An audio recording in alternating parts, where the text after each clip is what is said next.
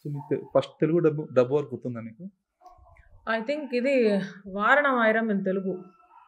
Surya Surya sun son of of Krishna. Krishna. Correct. Oh పసమిరారెడ్డి. First yes. Okay. So అది dub వర్షనా లేదా తమిళ్‌లో కూడా చెప్పారా మీరు? Tamil also. Tamil? Tamil was my first. I Okay. think that was the first that I did for Gautam Menon. హుహు.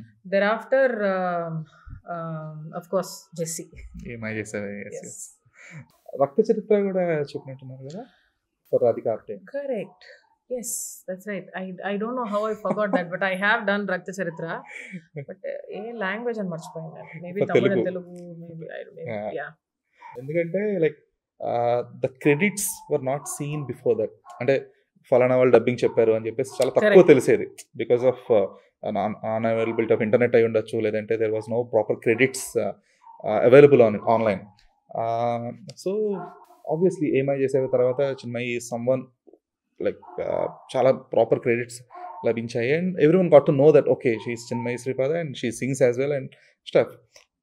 But before that, ఎందుకంటే మీరు ఈ ఏమై చేసేవి కంటే ముందు you song in many Hindi films and Tamil.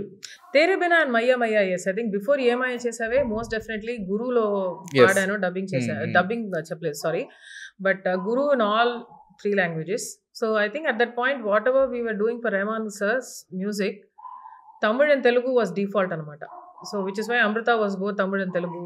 Oh. Guru was both Tamil and Telugu. You know, the thing is, for me, at least as long as songs were concerned, whether it was we were doing it in 2 languages or 3 languages became pretty default anamata.